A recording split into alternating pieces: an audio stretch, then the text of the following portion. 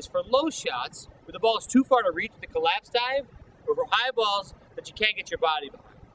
Now, just like the collapse dive, the technique starts off with a step away from your line and then the direction of your dive.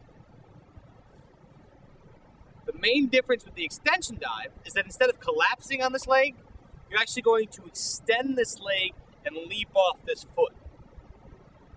When landing to the ground, be sure to land on your side.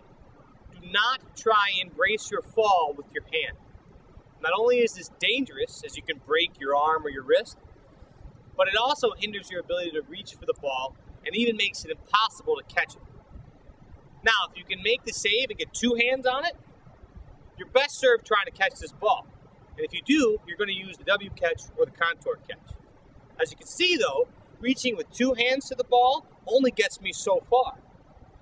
Chances are, if you're making an attempt at the ball with an extension dive, you're not going to be close enough for a catch.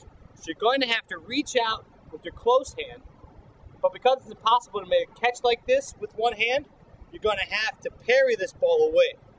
You want to push this ball around the bar and out of bounds, or towards the corner flag. The last thing you want to do is give up a rebound that lands inside your 6. With you recovering from an extension dive, rebounds landing inside your 6-yard box will usually end up as a goal. That's the technique for an extension dive. Now let's see some in action.